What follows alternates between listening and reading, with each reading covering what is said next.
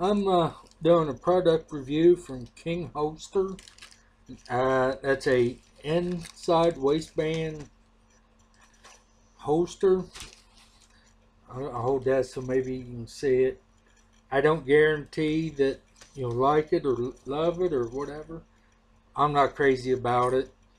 It works. Yeah, it's unloaded. No magazine. Nothing in the chamber. But yeah, once it's in your waistband, it's not bad. But if you have to return it for any reason and it don't come out the easiest sometimes, it catches on the front sight. But if it's in the waistband, that thing, it goes flat. Then you're sitting there. But it's soft. It's nice up against you. I have no problem with that.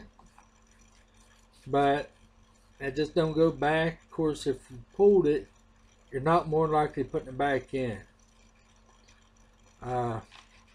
It does catch.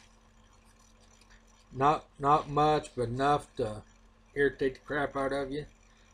But that's my review.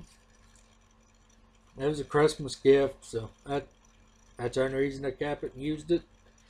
Around the house, it's not bad. Of course, I'm not pulling it out. Of course, out in the public, nah, you ain't pulling it out anyway. It doesn't really print too bad, except I'm a big guy. Anything I wear, I'm going to print. But yeah, still have my SD9. Love it. It's got a lot of shelves through it. Still need to put more. It's loud. Kids like it. The kids want to shoot as much as I do. But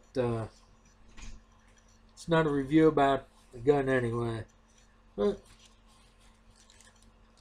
save your money, buy something better. I would suggest get something that has a soft side, so it'll be nice on you.